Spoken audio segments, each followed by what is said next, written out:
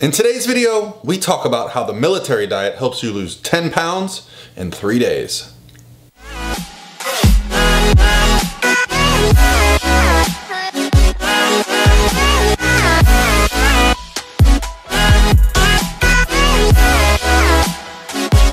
All by myself.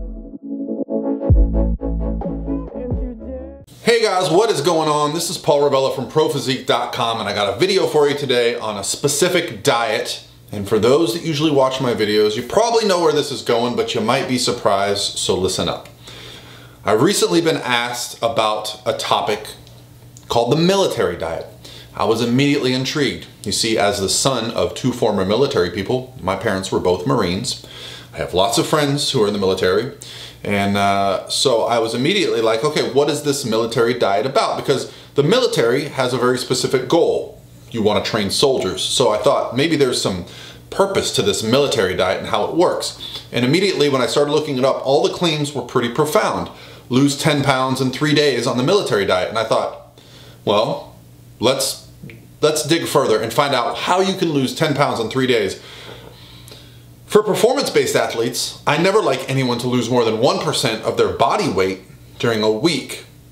Give or take, right? So depends how far overweight you are and this and that. But you know, when you're talking about 1% per week, you're talking about if you're a 200-pound person, that's 2 pounds a week. So losing 10 pounds in 3 days is something that would concern me right off the bat if you're concerned about performance. But maybe you don't care about performance. Maybe you are solely driven by that number on the scale and you associate success and happiness with what the scale says. If that's the case, let's delve into why this military diet might be a good idea and why it might not be.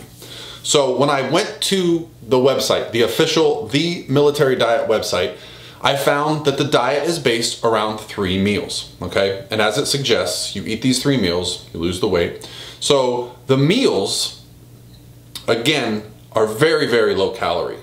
And I don't want to harp too much on this, but what we're dealing with when we try to lose weight is creating a caloric deficit. So if you're gonna follow a plan like this, you will absolutely lose weight. I plugged the numbers in to MyFitnessPal to kind of get an estimate of where these numbers would roughly come in at. So the military diet is this. Let me break it down for you. I'm gonna put a picture of it on the screen right here for a second. This is the military diet as seen on the military diet website. Now, it's very nicely worded and it's actually got some scientific stuff in there that's completely wrong. So they try to inform you of how the military diet works and why it works, okay? It's like certain foods are magically going to help your metabolism be better. Certain foods help fat loss by putting your body in an alkaline state versus an acidic state. This is all really doesn't matter and it's incorrect, but the reason why it's incorrect or doesn't matter is because if you eat a diet, let's say I was to start this diet today and I did it for 3 days.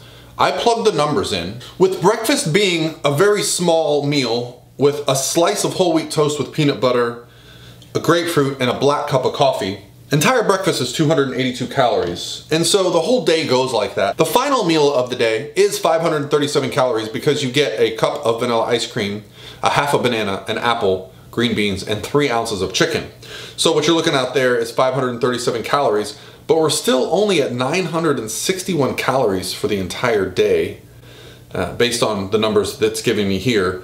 And that makes me very nervous because, you know, when I'm looking at a person that's trying to lose weight, my goal is not to just make them lose what I would call water weight, okay? And we'll talk about why that is.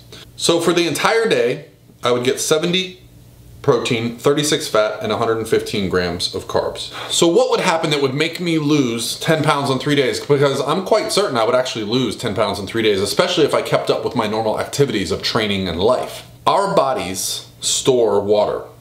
They store water in the muscles in the form of glycogen and fluid. This hydration allows us to have energy to train. This water has weight in our bodies. So when we lose that glycogen, when we train and burn it off and it's not replaced, we're going to see a drastic decrease on the scale. Anyone that's ever done like a really low carb approach or transitioned into like a keto diet knows that phase where you just drop weight pretty rapidly. And that's because you're losing glycogen storage and fluid storage in the muscles. So when you see the scale go down 10 pounds in 4 days, all you've essentially done is dehydrated your body. Now, yes, there may be some minimal fat loss in that time, but body fat's not going to disappear that quickly. So here's the problem. Let's say you lose those 10 pounds in 3 days, and then you go out and have a meal on day 4 that's kind of normal, higher in sodium, higher in calories. You're just going to put the weight back on. You're going to drink water, you're going to rehydrate, and so the scale is going to be back up 4 or 5 pounds the next day. And this is not sustainable. And so the thing I worry about is any diet that has a fancy name, the grapefruit diet, the military diet, any diet that has a fancy name, but it's not something that's sustainable for you, then it's not going to be realistic for weight loss. Now, if someone comes across this diet that's extremely overweight and wants to just lose some body fat and get lighter, yes, you can make progress, but it's not because of anything this diet has magically done. It's not because you're eating a half a grapefruit. It's not because you're eating an apple. And they try to explain why these are magic things. No, it's simply because you're creating a caloric deficit. You can take your current caloric intake and start reducing that and get the same results, and use foods that you enjoy using a flexible diet approach.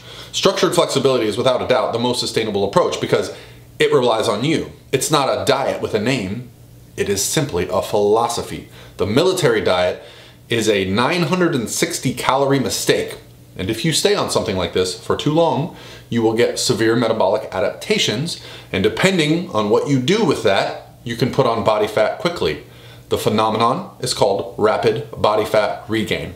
So again, guys, I just wanted to put this information out there because I feel like there's a lot of this going on. It's very trendy. It's very something to talk about. 10 pounds in 3 days. That sounds fantastic. But anytime something seems too good to be true, it almost always is. Okay, guys? So pay attention to what you're eating and doing overall, and we can figure out a way to get in shape without having to just go on this diet and that diet and ending up heavier than we were when we started and having more questions than answers. That's going to be it for me today, guys. Just a short video. I wanted to talk about this topic, get the information out there, and hopefully you guys like it. If you have any questions, let me know. I will link below the website if anyone wants to actually look at what they are claiming, and we'll just have a video tomorrow on a different topic. All right, guys, have an awesome day. This is Paul, and I'll talk to you tomorrow.